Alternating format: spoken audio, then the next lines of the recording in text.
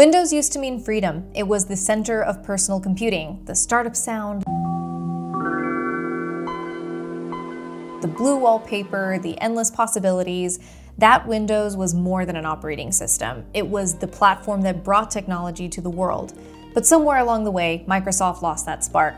Windows didn't die overnight. It faded slowly, one bad decision at a time. And now, what's left feels less like a tool for creativity and more like an ad platform wrapped in AI features that no one asked for. I didn't ask for this. So today, let's talk about it, how we got here, what really killed Windows, and what's coming next. There was a time when Windows was untouchable. Windows 95 changed the world. It gave everyone a digital front door, the start menu, the taskbar, the simple joy of clicking something and watching it work.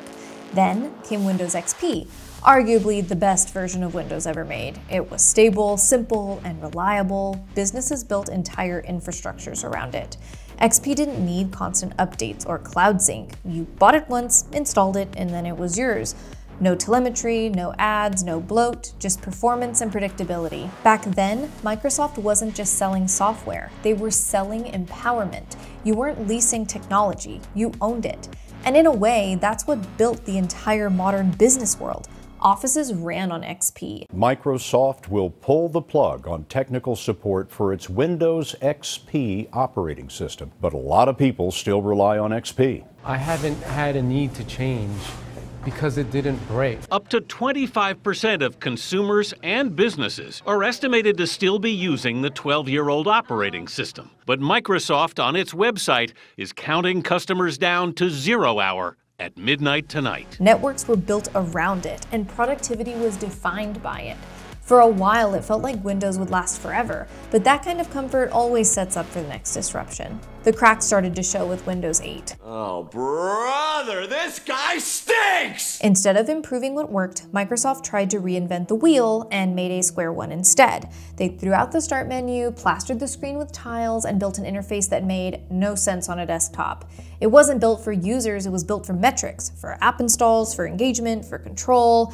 Microsoft was chasing Apple's App Store revenue and then forgot what made Windows powerful in the first place: familiarity. They stopped solving problems and started chasing trends. Then came Windows 10, the last version of Windows. It was supposed to fix everything, a service that would evolve forever. Except service turned into subscription, and then Microsoft spent years calling Windows 10 a service, not a product, something that would evolve and not expire. But apparently service now means subscription. They pulled the same crap with Microsoft Office, forcing everyone onto 365 whether they wanted it or not, and now they're doing it again here. It's the same playbook. Take something people already paid for, strip away the ownership, and sell it back as a monthly bill. In the business world, we call that vendor lock-in. You build reliance, then move the goalposts. And if you've ever had to migrate an entire team off a bad system, you know once you're locked in, they own you. The real death of Windows isn't about software, it was about trust. Microsoft started treating its users like data points instead of customers. Updates broke more than they fixed, and ads appeared in File Explorer. Privacy settings became more like a maze of off but not really off toggles. And then they pulled the hardware lock stunt. Perfectly good machines, still fast, reliable, they still worked, and then suddenly labeled as unsupported for Windows 11. That's when users realized this wasn't about innovation, it was about control. The company that once sold ownership now sells permission. And that permission comes with strings attached: analytics, advertising IDs, and constant online verification. That's not progress, that's control. And it's a hard sell to businesses who actually rely on the consistency. The modern Microsoft doesn't sell software anymore. It sells subscriptions, access, and telemetry. The Windows of today feels more like a marketing platform and less like an operating system. Your taskbar promotes Edge, your start menu suggests apps, and even Outlook upsells for storage and Copilot integrations. They've completely monetized productivity, and now AI is the newest obsession. Recall, Copilot, and intelligent everything. But here's the truth, AI isn't what's ruining Windows. Their business model is. Microsoft's not building for users, they're building for retention.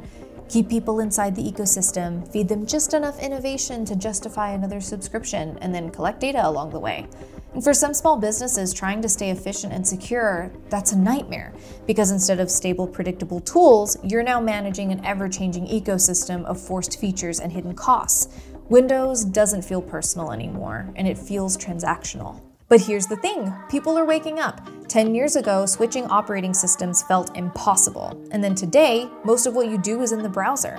Email, file sharing, chat, project management, everything's online. The operating system is no longer your ecosystem, it's just your gateway. And that's why we're seeing more MacBooks in offices that used to be all Windows. Even Linux, yeah, the Nerd OS is quietly building momentum.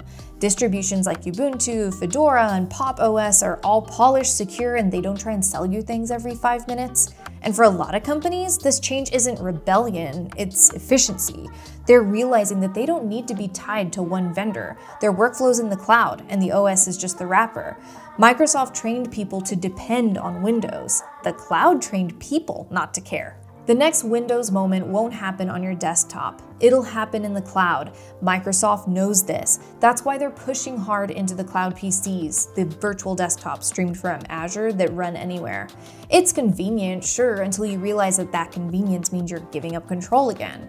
When everything lives on Microsoft servers, you don't just lose ownership of your software, you lose ownership of your work environment. And it's not just Microsoft. Apple's heading there with on-device AI that syncs everything through iCloud. And then Google's already there. You live in the browser, not on your machine.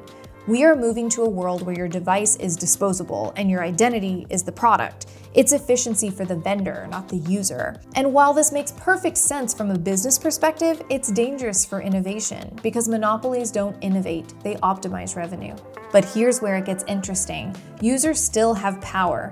If you're tired of being milked by subscriptions, there are real alternatives. Mac OS, Linux, and even cloud PCs from independent providers, they all work, and most businesses won't miss a beat. Your tools are already in the cloud, your files are already synced, and all you really need is a system that's secure, stable, and something you actually enjoy using. And if Microsoft's direction keeps going this way, more people will move simply out of principle. Because in business, trust and reliability are currency, and once that's gone, it doesn't matter how advanced your AI is, people are going to leave. The best tech doesn't trap users, it earns them. Say what you will, Windows changed the world. It put a computer in every home and every office. It connected people, it built industries, and it made the modern economy possible. But somewhere along the line, Microsoft forgot that success came from empowerment and not control. Windows used to represent creativity and ownership and possibility, and now it represents surveillance, subscriptions, and lost trust.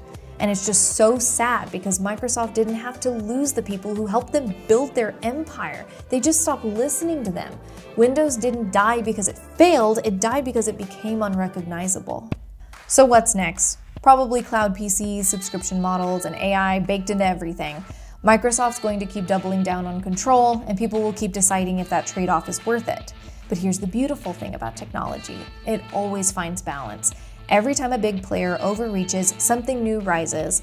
Linux is maturing, Mac OS is stable, even Chrome OS is finding its footing. And then new platforms that are open source and privacy first are already being built by people who grew up frustrated with the same problems we're talking about right now. So maybe Windows isn't dead, maybe it's just evolving out of relevance. Because as history shows, when a company forgets about why people love its product, that product eventually stops mattering. So yeah, the Windows we grew up with is gone. The startup chime, the simplicity, that feeling that your computer worked for you, all replaced by AI prompts, cloud sync, and subscription reminders. But maybe that's not the tragedy. Maybe that's the lesson, because Windows taught us everything about computing, and now it's teaching us one last thing, that no company or system or platform lasts forever. Technology moves forward, users adapt, and maybe it's time we take back a little bit of that control we've been handing over. Thanks for watching. If you've ever used Windows, you're part of this story, and I would love to hear your take. Do you think Microsoft can turn this around, or is Windows truly gone for good?